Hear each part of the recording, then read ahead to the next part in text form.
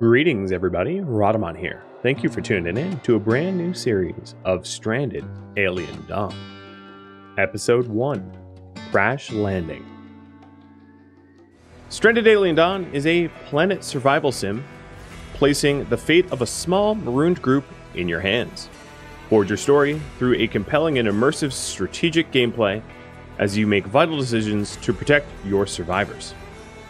This will be a little mini-series and a tutorial about how to play. I am not an expert, but I know well enough to get around in this game, and of course it will always air on YouTube. So I'm going to be playing, as the About command probably lets you know, on the default settings here. So medium game difficulty, and it can be random, easy, medium, or hard, and it really only changes your starting resources. And then there is extra game rules, like Lost Cause, where all the survivor skills are set to 0, or Overqualified, where they're all set to 10. So like super easy mode, super hard mode. But I'm not going to be touching that. As far as seeds go, let me go back and start a new one so you know that this seed here, movie topic, is completely random. I've never seen it before. Now in this game, instead of random characters, there is pre-generated characters, each with their own traits and relationships and passions. So you can pick up to 4. You don't need all 4, but I will be playing with 4. You can pick up to 4 people to start with, and you should think about team composition when doing this. So I sort of have an idea of who I want to pick. I'm going to pick Emmeline here, who is very cheery, and also makes amazing food, and she is going to be primarily our cook. Cooking in this game is something that you have to do a lot of just to keep people fed, so having a cook that makes wonderful food is definitely a boon. I'm also going to pick Lara here. Lara is an avid farmer who seeds and harvests plants twice as fast, and also has a bonus to movement speed and manipulation. I will pick Quinn. Quinn is an explorer and likes to go on expeditions, and expeditions take less time. He's also cheery as well, and he has an interest in intellect and skills in passion. Skills in construction and physical and crafting. And then last but not least, let's see here. Who am I going to round this out with?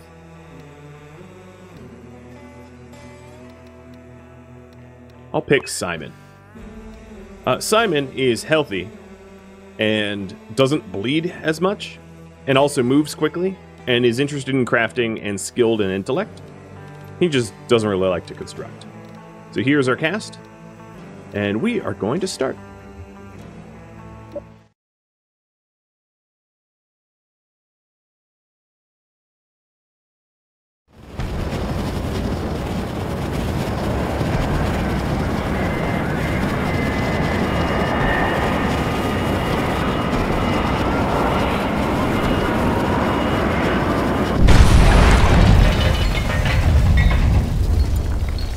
Right at the start, I'm going to pause the game so I can get the lay of the land. It's very flat terrain.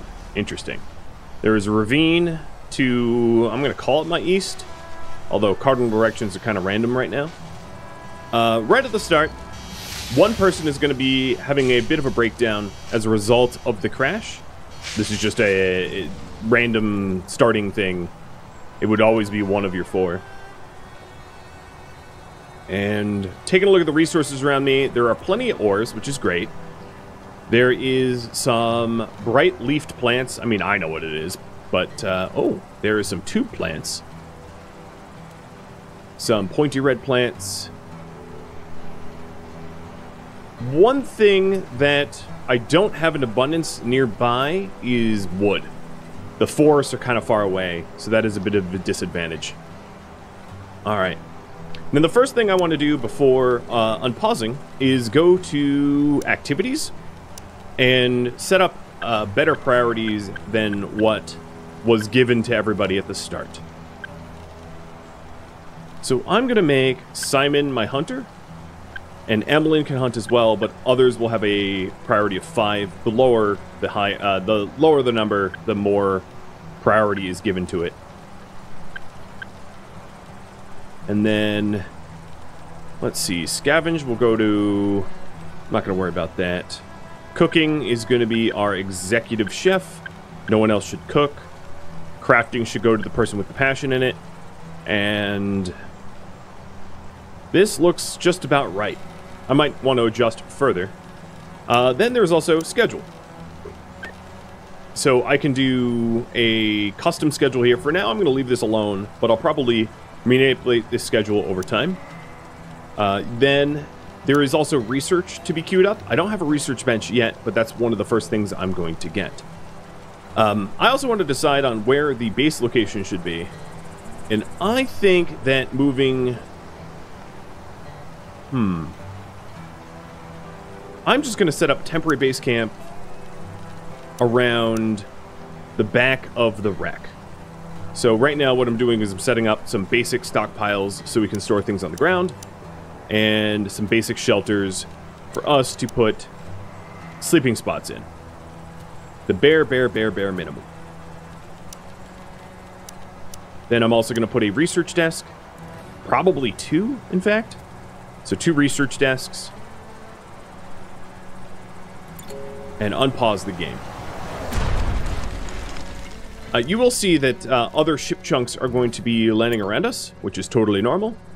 And let's go ahead and cut some of these bushes that yield sticks. And then, as I said before, trees are not nearby, so that's a real disadvantage. So we're going to have to go moving kind of a far way to get timber.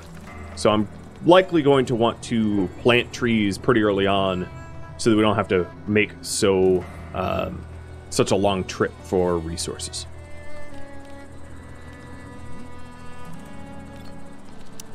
The initial landing pod, I'm going to scavenge for resources. You get maybe electronic components or power cores or weapons or cloth or scrap metal, stuff like that out of that. And I'm also going to trigger some of the stone around here to be mined up. Alright, so everybody has their tasks. Simon, if you are standing around doing nothing, I think I'm going to find a task for you. So Simon, let's go ahead and have you analyze an evergreen tree. That way I will have the ability to plant it, which can come in handy because this base location is nice and flat and open, but it doesn't have a lot of raw resources immediately nearby.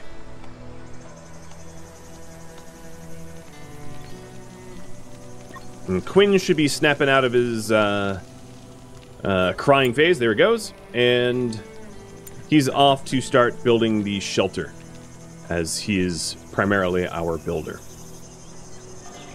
So Emmeline is cutting down some trees. Laura cut down some of these bushes here. And what that's going to allow us to do is to set up a campfire so that we can do some basic cooking. And then also set up an eating table so we can eat on a table rather than on the ground, because we are civilized after all.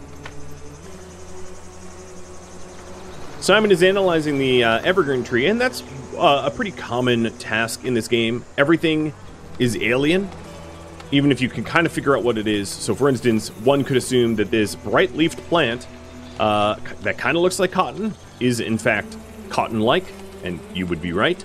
But other plants aren't so obvious. Like this pointy red plant, what is its purpose? I know, and it requires an analysis, but you have to figure that out first. So step 1, set up basic shelter. And that's what Quinn is doing over here. Building a little metal shelter over 4 initial beds.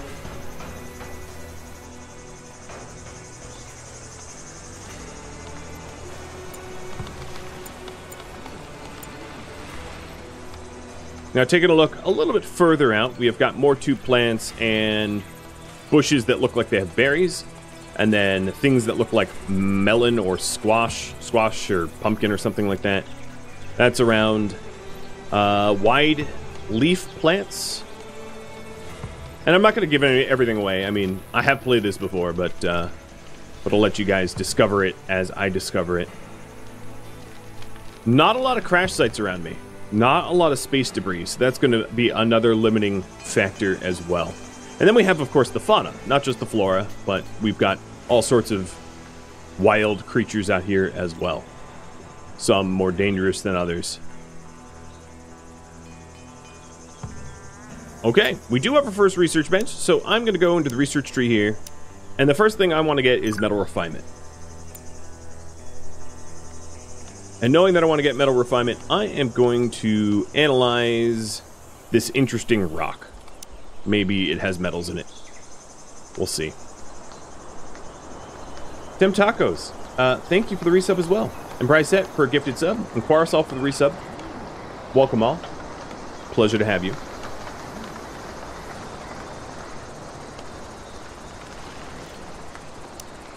Alright, this is a lot of wood.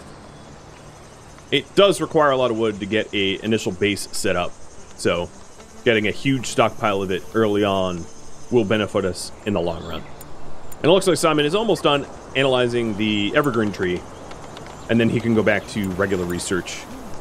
I'm going to have him haul some wood back to the base. So now, with the research of the evergreen tree, I can plant them for myself, if I want. And the soil does have fertility. I'm not about to start planting the evergreen trees just yet, but just know that fertility does play a large role in planning out your farms. Because not all soils are the same, and not all things that... some plants require rockier soils, some don't. So, for instance, without knowing anything about this game, it does look like these cotton-like plants grow in the grasses, whereas these tube-like structures do not. So it's not a one-size-fits-all.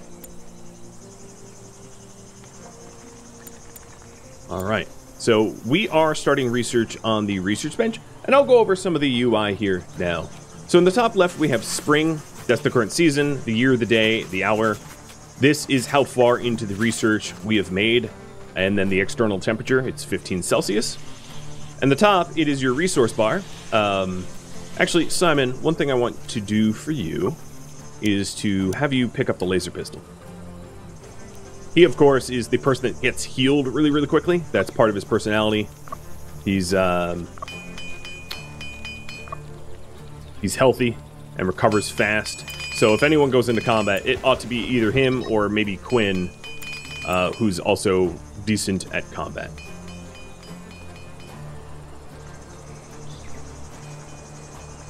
Sammy and Hatsy, thank you for the resub as well. So Quinn is over here, observing the interesting rock. Emlyn is finishing up with the trees that I had her cut down. And then Lara over here is scavenging the landing pod for resources. Oh, I got real lucky. I got a pulse rifle. So a pulse rifle is a short-range rifle which sort of knocks enemies out. Sort of non-combat, but certainly better than nothing. Alright, Quinn. You are getting food to eat. And unfortunately, I didn't get the kitchen table up in time, so we are eating on foot. And they're not going to be super happy about that. But luckily, they do have this huge mood boon right at the start of Survivor's Determination. And then Quinn also has catharsis because he started out crying. So there's some time to have these guys get sorted. We just salvaged synthetic textiles from the shipwreck. We're just going to keep salvaging. Alright, looking good.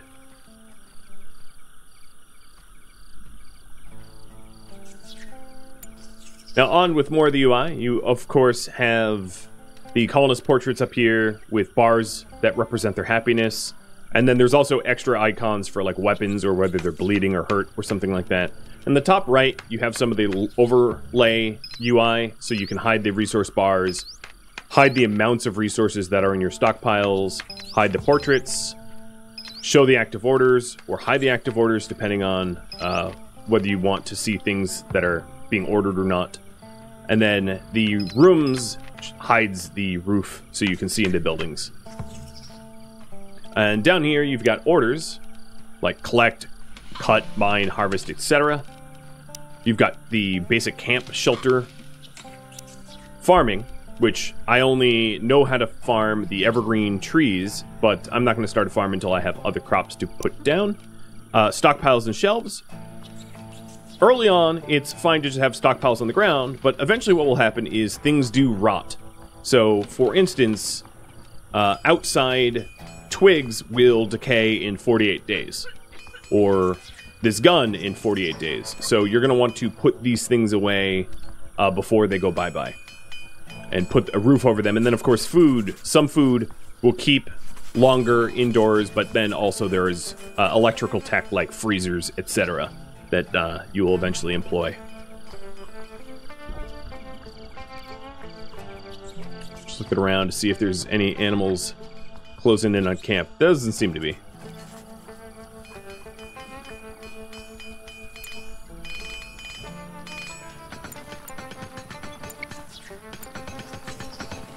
There's some mining going on.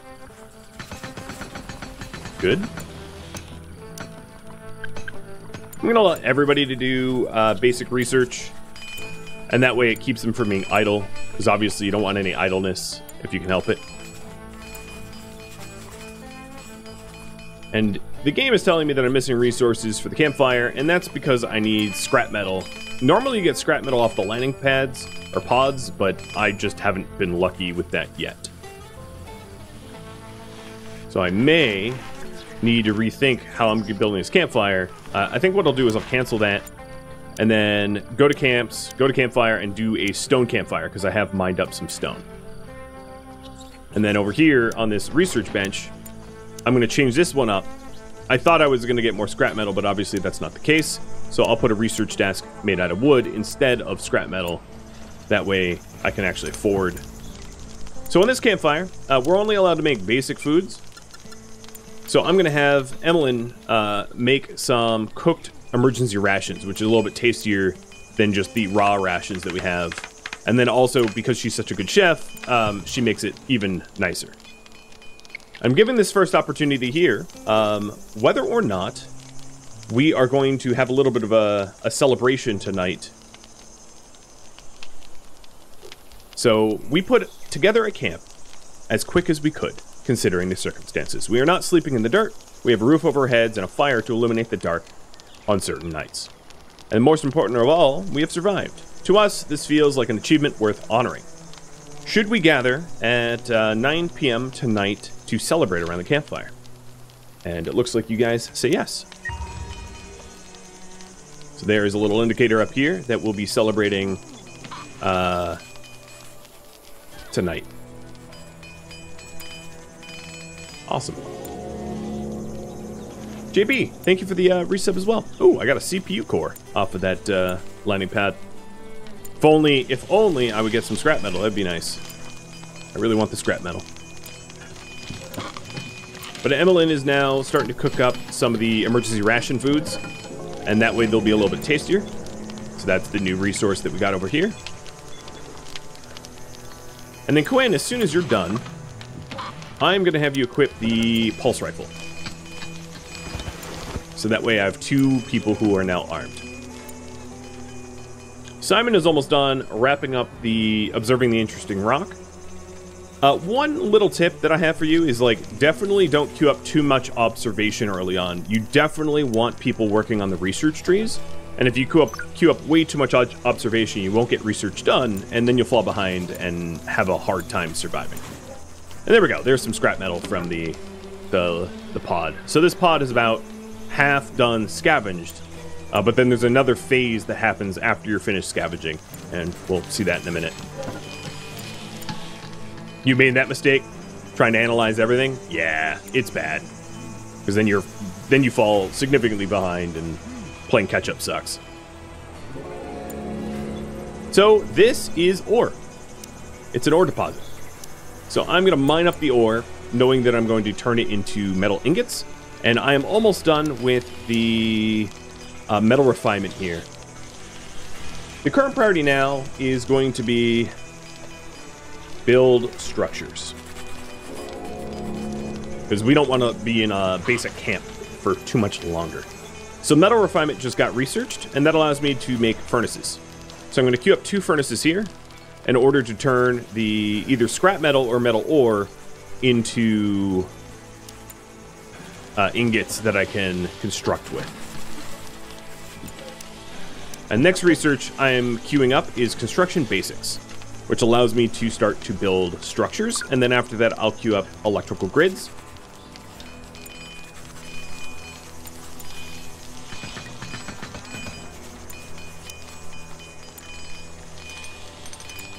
There we go, there's the furnace. So in this furnace, it will automatically set up a bill to smelt metal alloys from scrap, but I'm going to get rid of that because I don't have a lot of scrap, and also I do plan on mining out that ore that I found.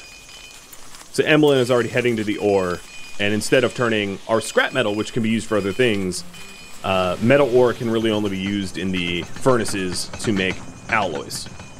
So it's probably more efficient to just mine up our ores.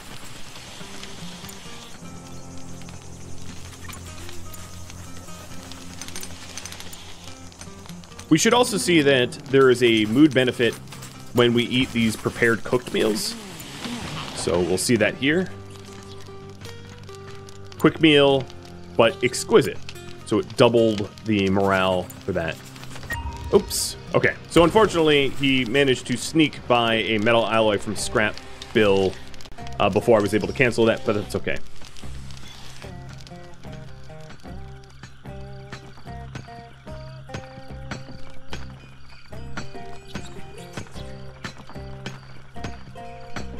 So here's some of the metal ores. And now that I have metal ores on the ground, I can go over to the furnace here and queue up a smelting, and I'm going to say smelt until we have 100 ingots, or 100 alloys. Lara just leveled up, or Emlyn rather, just leveled up in physical, having spent time mining the ores. So she's bringing 40 ores back over, and it is 8 p.m., so we are celebrating our survival.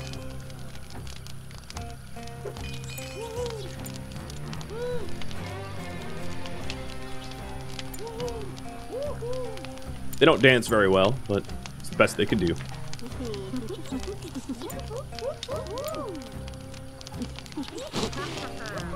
Just got a whole lot of a big stack of additional meals off of the pod. That will keep us fed for quite a bit longer, which is great. And this should be good for our mood. In fact, Lara is now euphoric, I believe. Yep, she's 100% total happiness, no risk of meltdown. And here's the survived the crash and celebrated the camp. They dance like Sims? Yeah, they do. So I'm getting pretty close to construction basics. And here you can see the completed research in a separate tab that I only have metal refinement. And after construction basics, I'm going to go to electrical grids.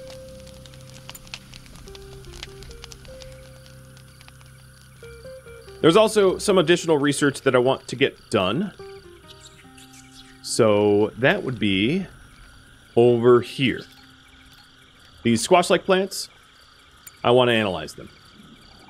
Because we're going to need a source of food, and farming is something that Lara is really good at. So we'll use her skills to our advantage.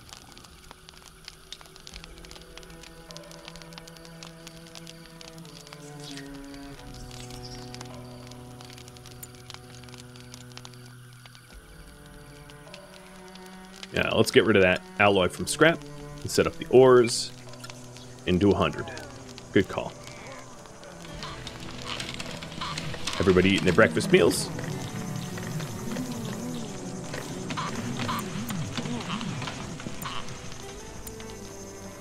Now Simon just got a minus because of a lack of food variety, so all the more reason to go over to this squash to figure out if it's edible. And after the squash, maybe I also do the what seems to be berries on the bush.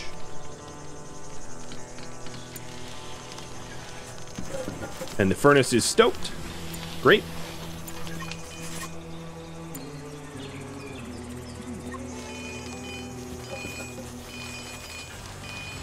getting the meals prepped that we want. The cooked meals, which have a shorter shelf life than the uncooked meals, so you need to eat them quickly.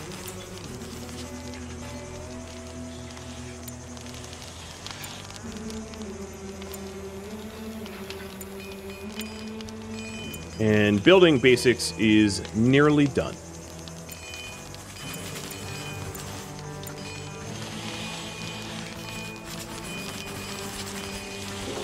Okay, there it is. Construction basics is finished. Go to the research tab, and you can see some brick rooms, concrete rooms, musical instruments. Those are options that have opened up. Not that I plan on pursuing them, but they are available. And then one other special type of research here, if I go back to the tree, is the right side with breakthroughs.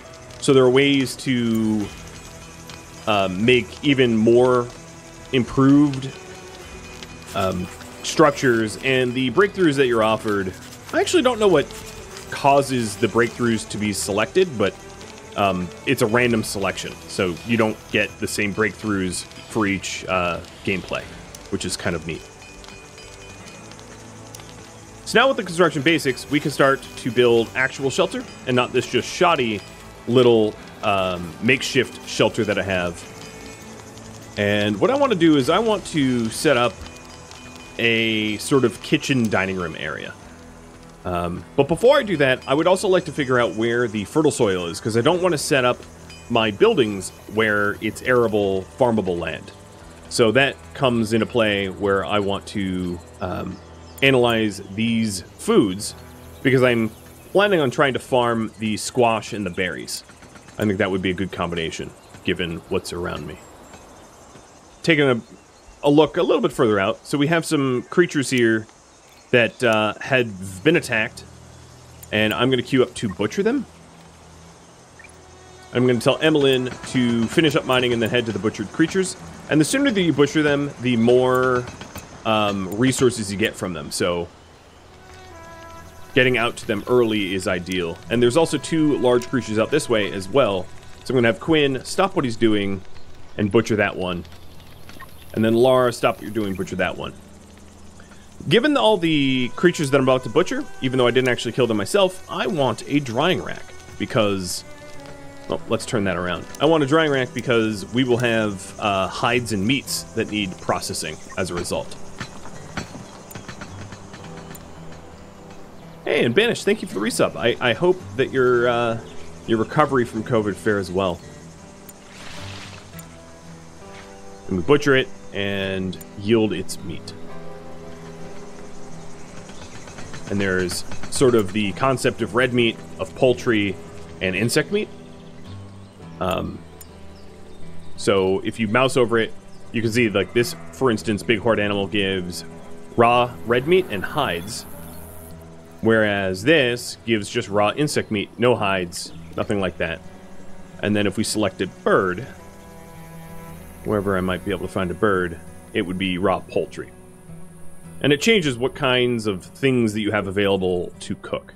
But it does look like a lot of the fauna out here has been fighting one another, because there's just a lot of dead fauna. Kind of everywhere. And keep your eyes open, because if you can butcher the fauna without having to fight it, it saves you a lot of time. So here is a instance of a flightless bird giving raw poultry.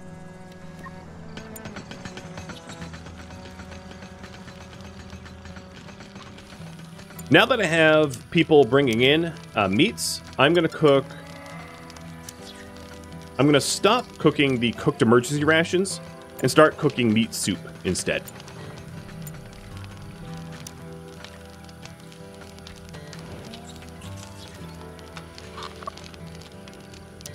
Also, in the tabs for everybody here, I'm going to turn raw food off so that we do not eat raw food. We only eat cooked food.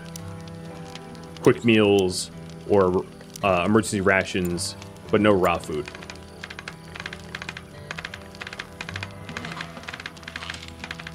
There's the drying rack.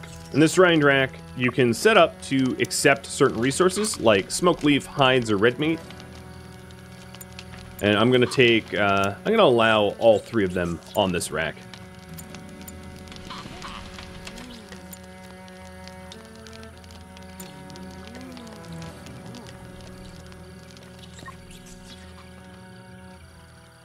Okay, we are very close to having a breakthrough with the squash plant. 77%. Oh, and it's raining. So rain benefits the wild plants out here, where they grow a little bit faster. But we can't harvest them until we know what it is that we're harvesting. That's one of the prerequisites.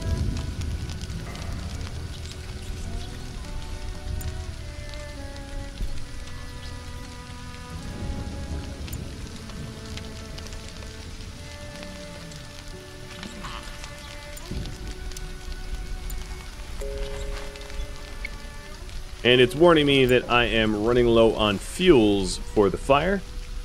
And for that, all I need to do is to cut some broadleaf bushes down for sticks. So I've queued that up. And there we go. Meat soup is now on the menu. And that will fall under cooked foods for quick meals. And we should be able to eat that, no problem. Back Road, thank you for the resub as well. Full year.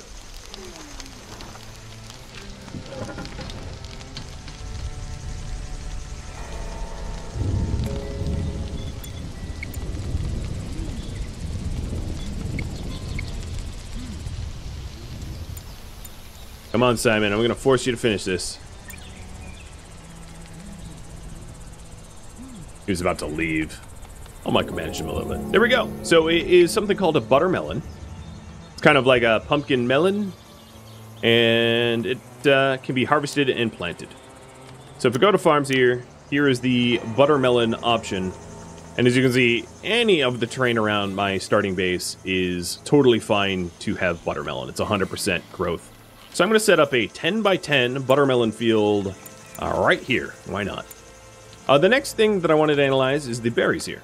So I'm going to go observe the berries and try to figure out what they are and what I can do to make out of them.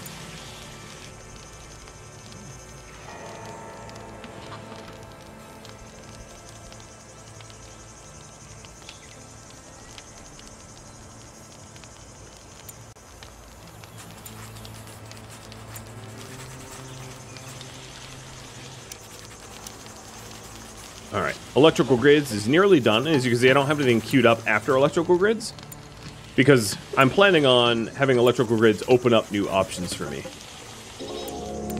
Alright, there we go. So if we take a look here, solar panels, wind turbines, refrigerators, freezers, all that stuff is now potentially unlockable. And there was a bit of a tutorial about electrical grids, but I'm not going to read through that because I've played before. So we have power poles, power cell generators, power switches, electric cook stoves, floodlights for outside, ceiling lamps for inside, wall lamps, fireplaces, heating stoves, heaters, etc. These are all things that have recently been unlocked. So next research after this, I'm going to do refrigerators. And what I'm hoping to do is I'm hoping to be able to find electronics, either from the last scavenge of this landing pod or one of the other spaceship debris around, so that I can open up the option to research wind and solar.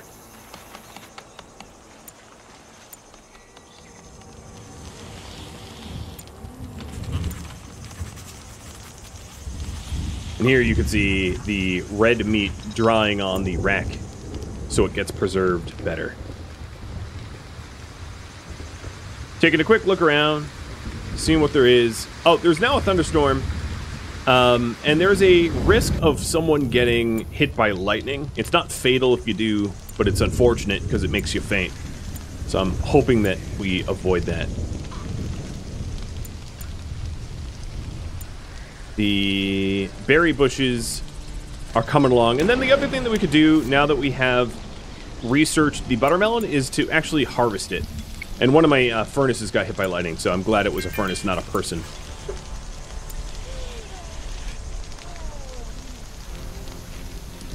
The dry rack is a starting tech, yeah. There we go. So now it's repaired. And I doubt I'm going to get the electrical stuff from the landing pod on the last try, so we might have to go to other debris.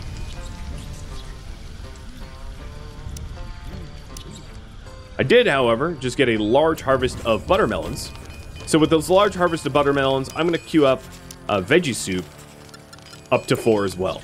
It's very handy to have a variety of food. It makes your people happier rather than to have a red meat every day or buttermelon every day. A little variety goes a long way. Because morale is an important thing to manage in this game.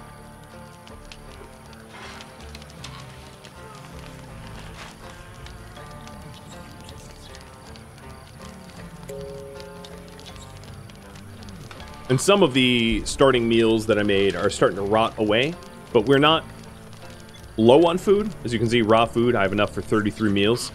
We're doing just fine. Those buttermelons are going to come into handy, keeping us fed.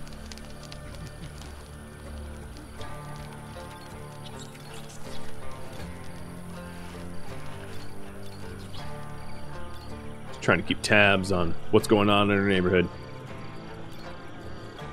Some of these bighorn animals are dead. At least that one is. Yeah, I'll go butcher it. A little bit out of the way, but not terribly.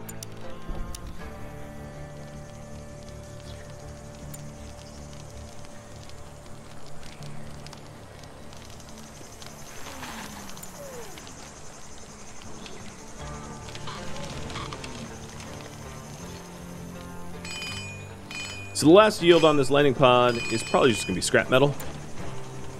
Yep, it was. All right, so let's queue up another landing pod to try to get the electronics from, so that we have the option to research electricity. And then once I have the bush analyzed, and I plan a farming spot for the bush, these peculiar bushes, I will start planning out a foundation for a kitchen and dining room. So it is a fruit bush, and I'm going to order my guys to harvest it. What's out here?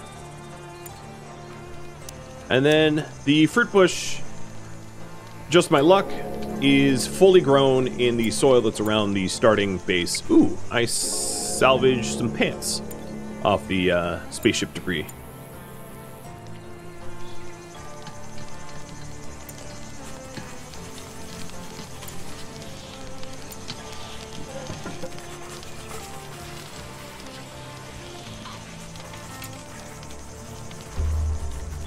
Alright, we have our first combat situation. So the game has a ever ramping up sort of combat where more and more wild animals come to mess with you, essentially. And what I like to do is go guerrilla tactics on them to try to get ahead of them attacking, because at night it's more difficult to kill and shoot bugs than during the day. So I've drafted Quinn and Simon, both of which have wet firearms, sent to hunt these bugs before these bugs get out of hand and attack me as a larger, more organized group.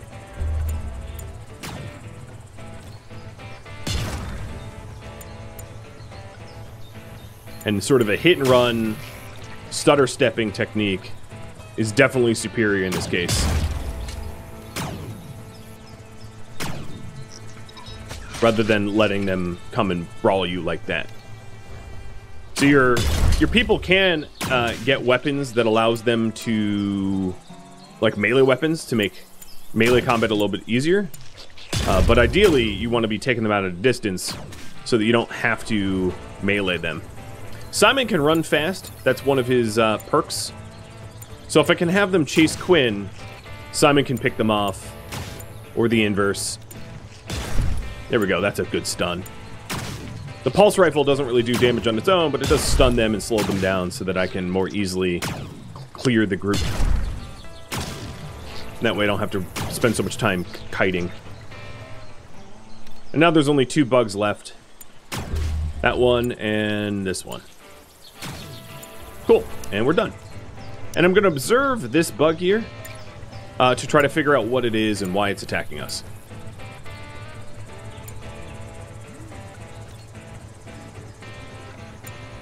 And Simon is going back to base camp to get medical treatment for his wounds. So now that we know that this is where our starting farms are going to be, I'm going to plan the starting structure accordingly. So I'm going to stick a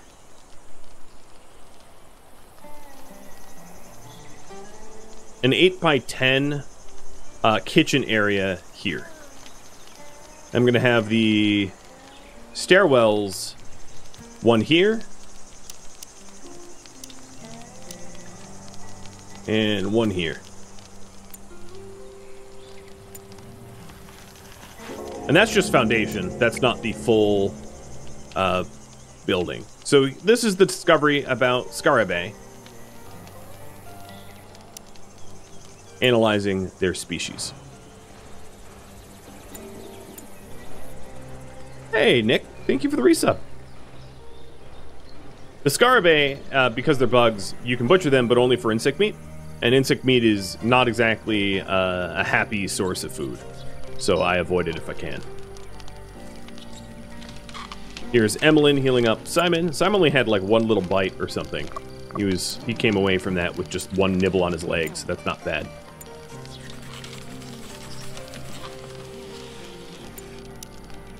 Alright, now that we know that we are going to be setting up shop here,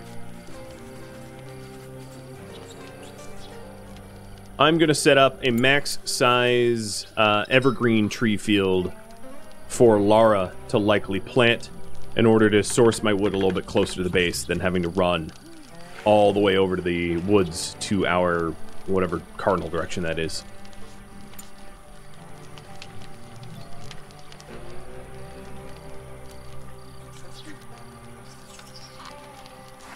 Quinn is risking a meltdown, but I think he should be okay here. He just needs to eat. He's hangry.